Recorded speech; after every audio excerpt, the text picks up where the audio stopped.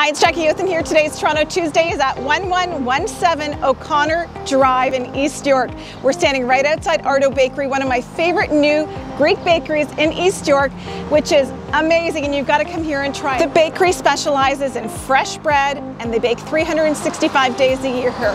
Quality, freshness, and cleanliness above all else here. You can find baklava here, you can find fresh halva here, you can find all sorts of delicious bakeries, treats, and salted cookies. So if you're looking for something, whether it's sweet or savory, this bakery has you covered. They're open 365 days a year, and the owner is so proud of this beautiful bakery. And every time I've been in this beautiful bakery to stop in and grab treats for a client or for my family at home, I can tell you I've never been disappointed.